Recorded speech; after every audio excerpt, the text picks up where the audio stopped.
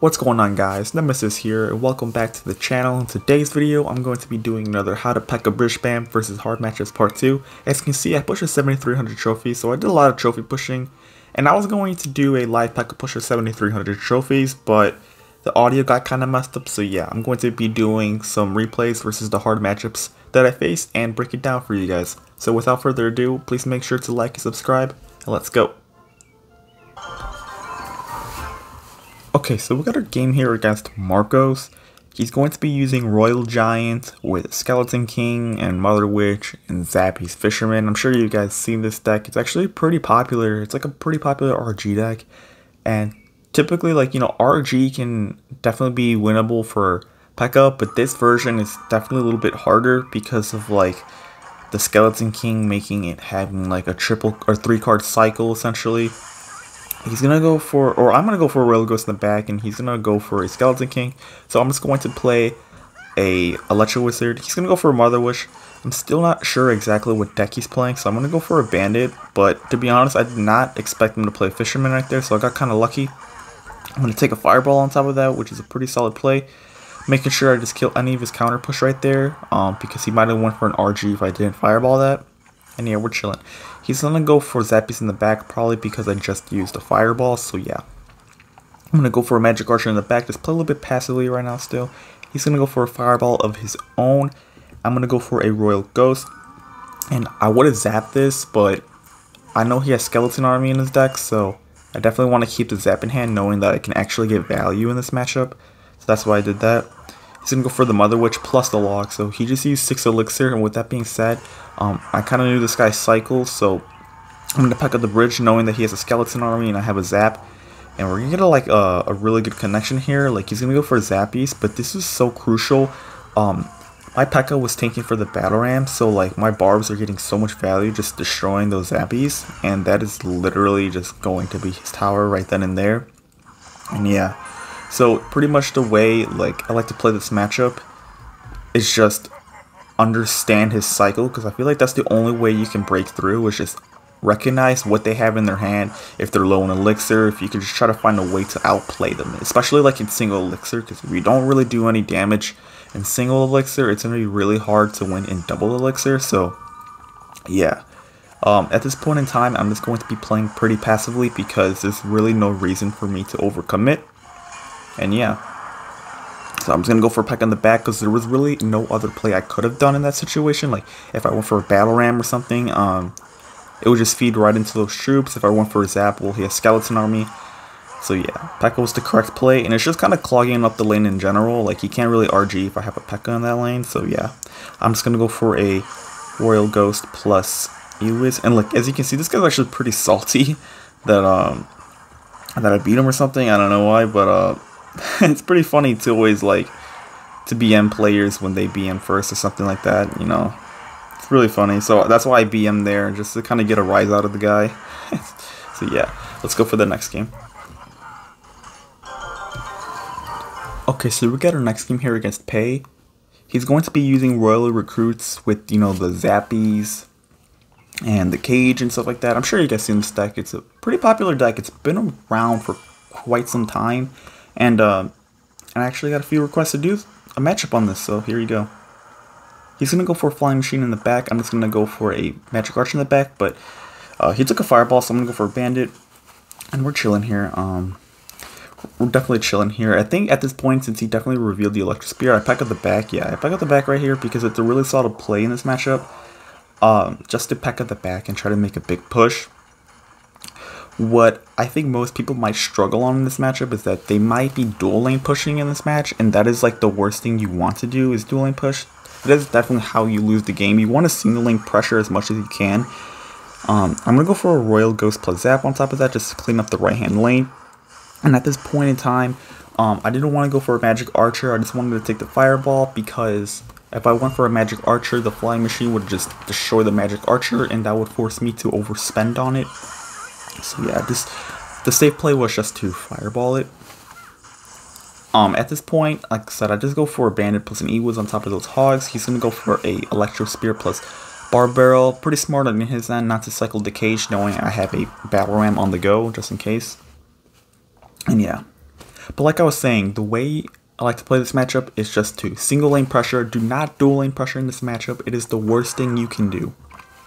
Because if you dual lane pressure in the lane without the Pekka, the Royal recruits just get so much damage and so much value on top of your troops that they're never ever going to break through. So you need to use your Pekka as a tank for your support troops essentially.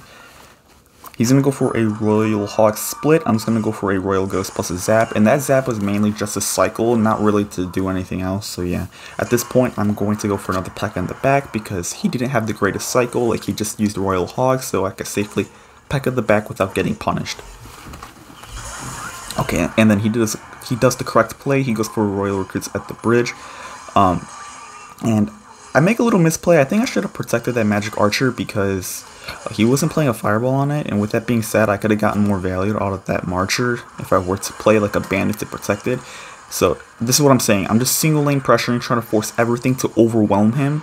And I actually get really lucky there, to be honest. I was only trying to hit the Zappies with that Fireball, but he put a cage right next to it as well, so I got pretty lucky there. And yeah, at this point, it's all about defending. So he's going to go for Royal Hogs. I'm just going to go for a Magic Archer plus an Electro Wizard High to defend the troops.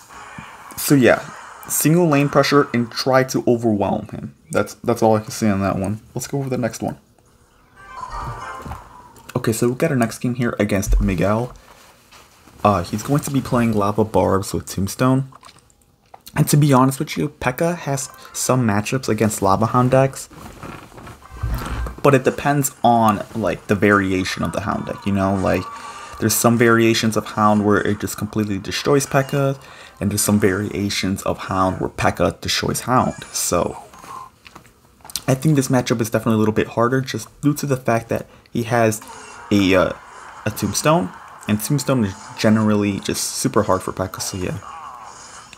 I'm going to go for a Battle Ram to protect this Magic Archer, just to get as much value from it as possible.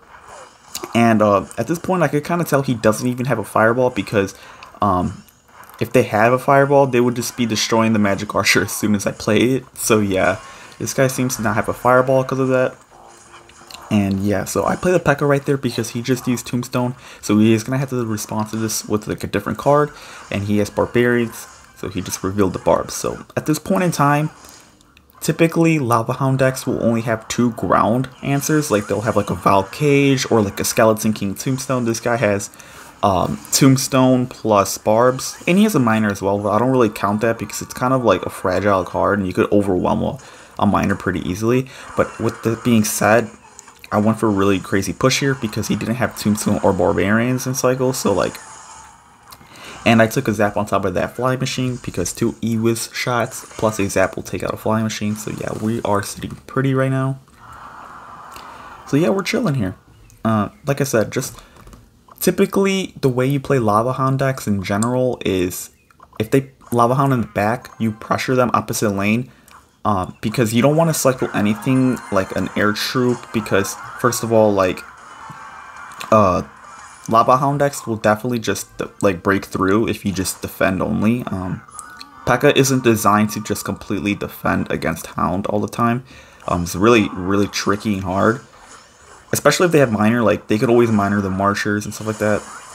So yeah, I want to go for an E-Wiz in the back. At this point, just kind of playing a little bit defensively, going for a really nice Fireball to destroy everything. And I believe at this point I go for a Magic Archer in the middle. It's pretty important to go for Magic Archers in the middle because if he wants to go opposite lane, I could just dual lane snipe with the Marcher because it has a good amount of range. Protecting my troops really important because you need as much value from your air troops as possible to DPS everything down. So yeah, at this point this is basically game. It's all really about tower trading and just putting on pressure when they pressure as well. That's all I could really say because like I said, just don't defend entirely, try to pressure as well, and you should be able to walk away with the W. Let's go for the final game. Okay, so we got our final game here against like Sanat the Pro. He's going to be playing Sparky with Goblin Giant and Rage with the E-Barbs, and this matchup is definitely really hard because of the Rage spell. I think like what gives Sparky players like a pretty solid matchup against Pekka is when they have Rage in their deck, because it just gives their troops so much DPS and it just overwhelms you, you know? Like, if you make just one small error in your defense, your push is gone and they can just overwhelm and take your tower with one push. So, yeah. I go for a Pekka there because I actually knew this guy still had Sparky, but I still went for a Pekka because he just played 10 Elixir because he played Elite Barbarians plus the E-Wiz, so yeah. I didn't really want to cycle anything else because I think it would be like overcommitting and stuff. Like, it would just kill my Royal Ghost, it would potentially kill my Magic Archer, and I would just, like, take damage. I take a really nice zap on there trying to kill the Sparky, but he defended it really well by playing a Dark Prince, so it's totally fine.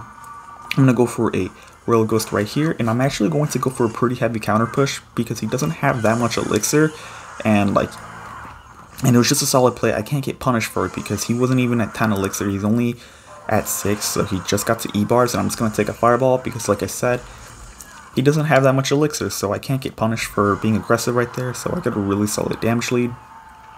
And yeah, really important in this matchup that you have to have perfect micro interactions, and what I mean by that is have really good timed zaps, have really good perfect E-Wizzes or perfect Magic Archers where they get the most value, because you really need it in this matchup.